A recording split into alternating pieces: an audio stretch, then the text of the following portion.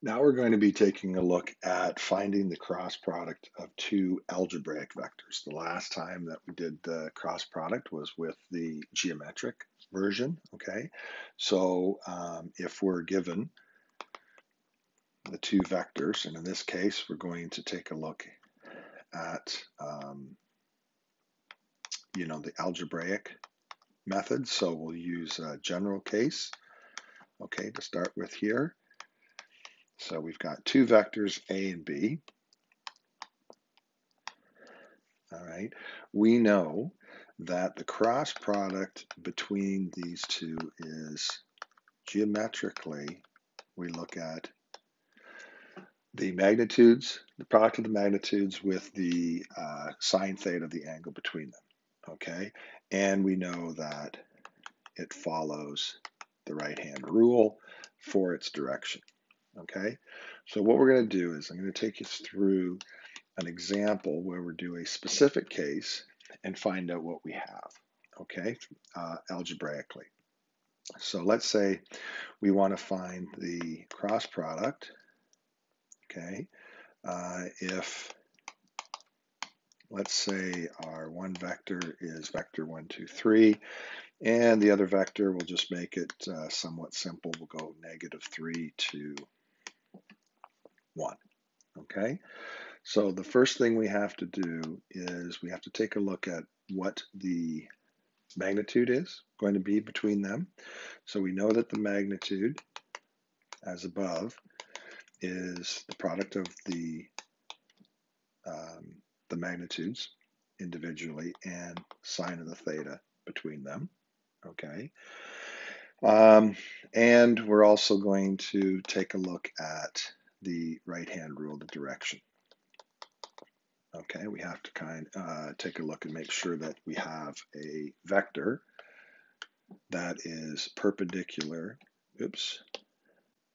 The vector needs to be, let's write this down, needs to be perpendicular to A and perpendicular to B. So we'll take a look at that secondly. Okay. First off, if we take a look at the magnitudes, one of the things we need to note, all right, we can calculate the magnitudes of A and B, but let's take a look at sine theta. What we're going to do is we're going to look at this Pythagorean identity. We know that sine squared theta plus cos squared theta is equal to 1. So we have sine squared theta is equal to 1 minus cos squared theta. All right, and sine squared theta, all right, let's take a look. Sine squared theta, or sine theta, is equal to the square root of 1 minus cos squared theta. Okay. Now, very quickly, we know that we're dealing with the positive sine squared theta because we know that the angle between the two vectors is basically between 0 and 180 degrees. And with the cast rule, we can see that sine is going to be positive in both the first and the second quadrant. So we just have to worry about that. All right. Now, also, so this is the first part we look at here. The second thing is when we look at cos theta using the dot product, we know that that's the dot product of A and B divided by the product of their magnitudes.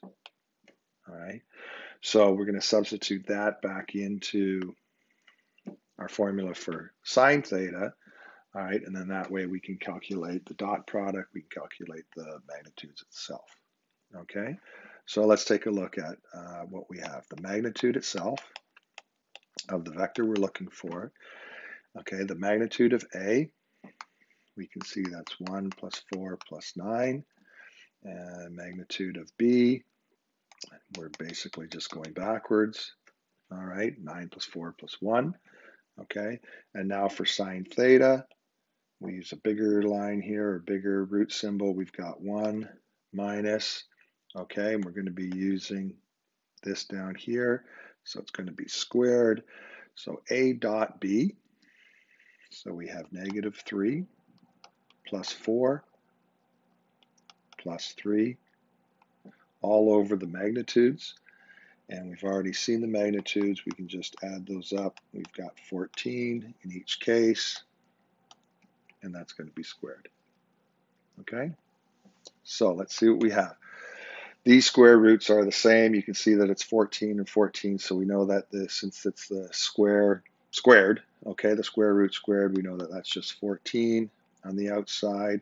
We're going to do some simplifications on the inside, but let's take a look and see what we have first. All right, we've got a 4 over 14 squared. We want to simplify this. We're going to have a common denominator for the 1. So we know that's 14 squared over 14 squared minus, I'll just do the 4 squared already, 14 squared there. All right. We have, you can see in the denominator inside the square root bracket, it's 14 squared. While the whole thing is being square rooted, so that answer is just 14. So we take that outside of the square root. It's just 14 over 14 there. We're left with inside the denominator is 14 squared. That's 196 minus a 16. So basically, we are left with the magnitude of what we want, okay, of the cross product is going to be 100, or the square root of 180 degrees. Okay. Now, if we just simplify this a little bit, all right, this is inside the bracket. Okay, we have 18, we know is 9 times 20 here, the 180. So we take the square root of 9, you've got 3. 20 is 4 times 5, so we can take the square root of 4, and that becomes 6 root 5. Okay, we can see that later. We'll need this when we simplify, when we find our actual vector itself.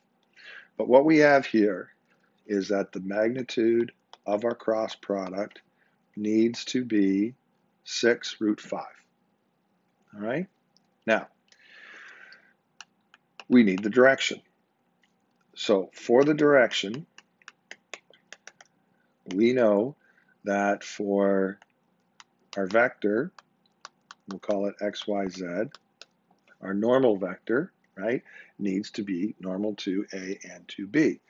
So we have that n dot A is equal to 0, and we have n dot B is also equal to 0. Okay? So we have, in this first case, x plus 2y plus 3z equals 0. In the second, negative 3x plus 2y plus z equals 0. All right, and if you remember from a previous lesson, the normal itself, we have an infinite number of normals to the plane, basically defined by vectors a and b. So what we're going to do is we're going to say let x be equal to 1 in this case. So our first equation turns out to be 1 plus 2y plus 3z is equal to 0. Our second equation then is negative 3 plus 2y plus z is equal to 0. And what I'm going to do to solve for y and z in this case is we'll do elimination. So we'll subtract. So we have 4, 0 plus 2z is equal to 0.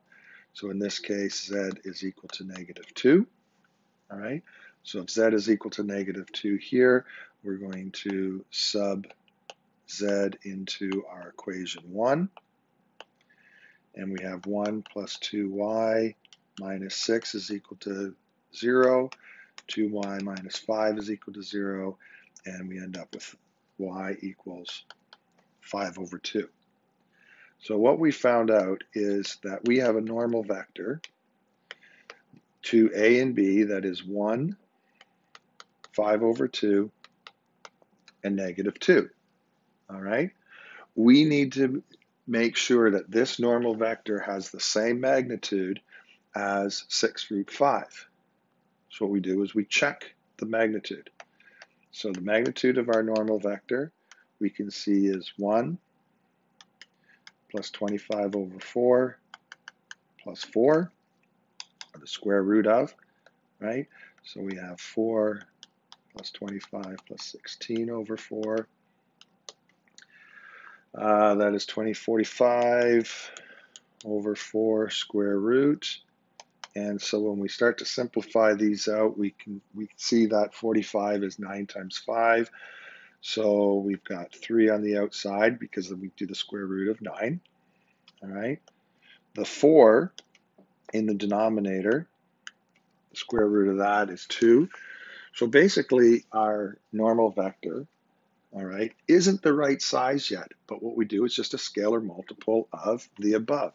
We need this, okay, to somehow be equal to 6 root 5.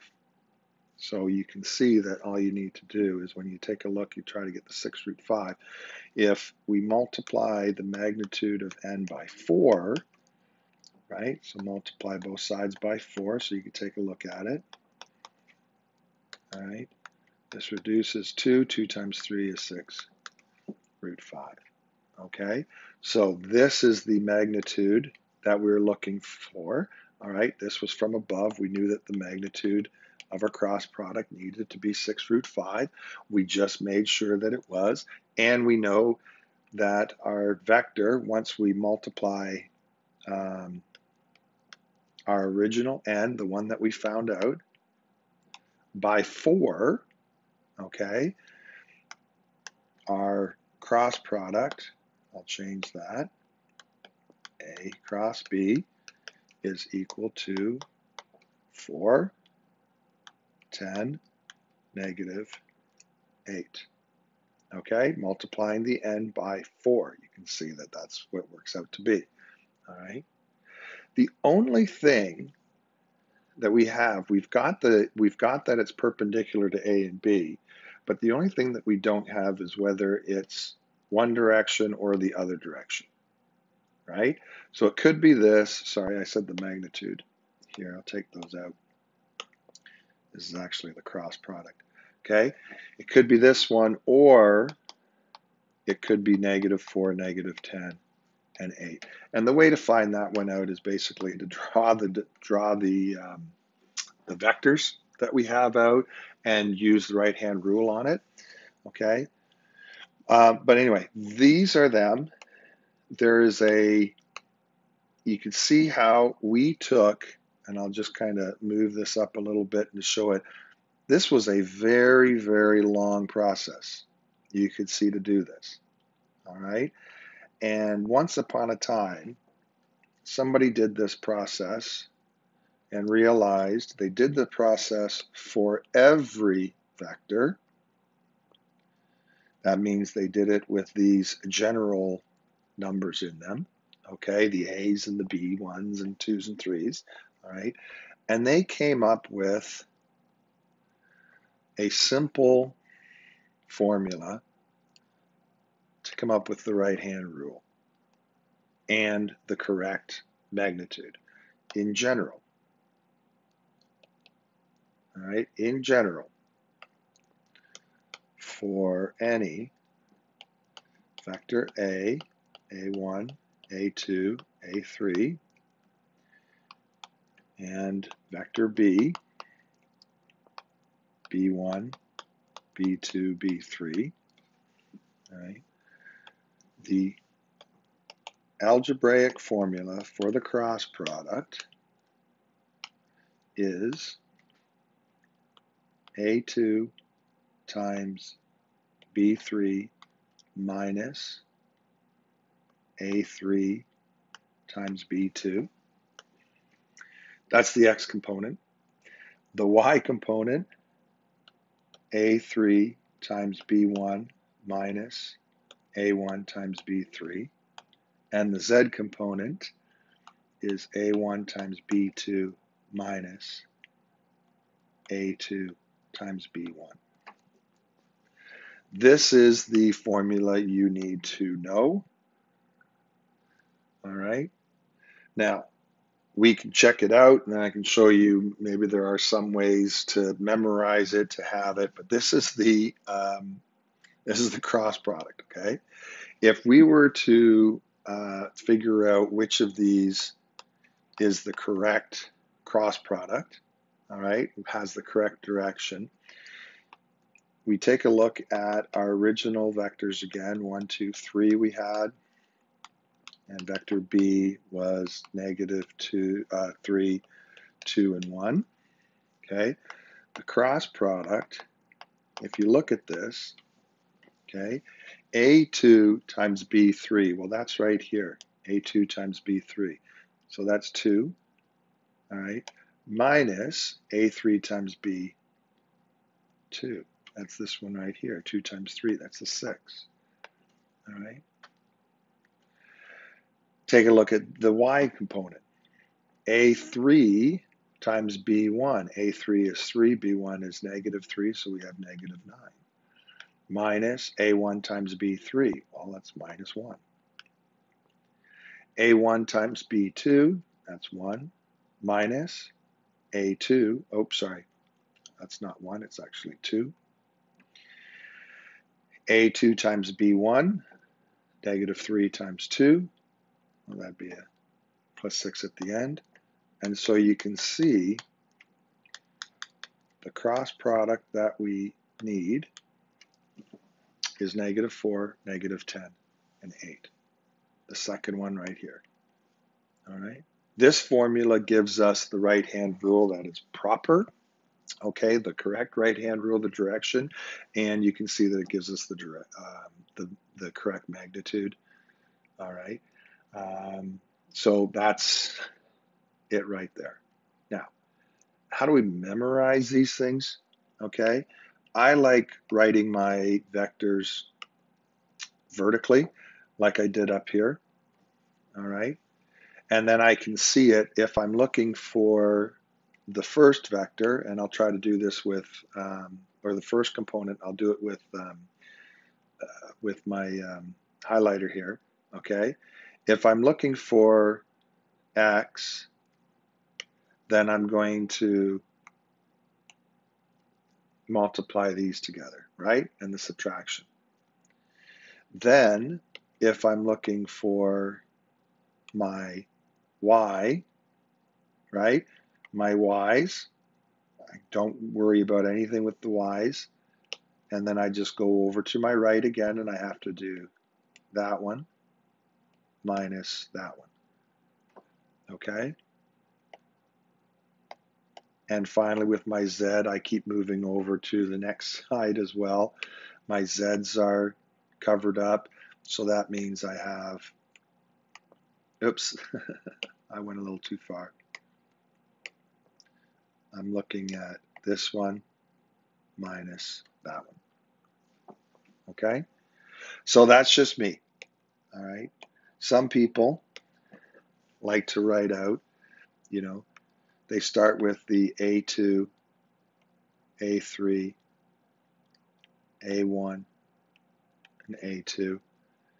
Then they go B2, B3, B1, B2, right? So they do this.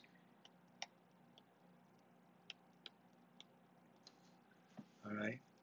All the arrows that are going down to the right, okay, A2 times B3. Then you subtract all the arrows that go up to the right, B2 times B3. That's the x. Move over to the middle one, right? So you have your x components in there, your y components are in there, your z components are in there. You have to be comfortable with what you're doing, okay, and how you're doing it, all right? Now, I'm going to leave. I've got an example for you, and I'll just talk about it over here, all right? And what I'd like you to do is I want you to go through the Pythagorean, or the cross product with this example, okay? So if we take a look at, again, we've got the area of parallelograms and triangles. Why are we talking about the area of parallelograms and triangles? Well, remember that the definition of the cross product is this area of the magnitude is the area of the parallelogram that's formed with these sides, right? So that means The area of a parallelogram is the magnitude of the cross product. If we're looking for a triangle in this case, you just divide by 2, right? Because the triangle is half of the area of the parallelogram, okay? So what I want you to do is to make sure that you can go through, find the correct vectors from these points. Remember that you need to have the vectors starting at tail to tail, okay? Make sure you can see where we get each of the components from, all right? And then I'm sure the area would be a lot easier, all right? So try your hand at those. Make sure that you understand how to do the cross product algebraically.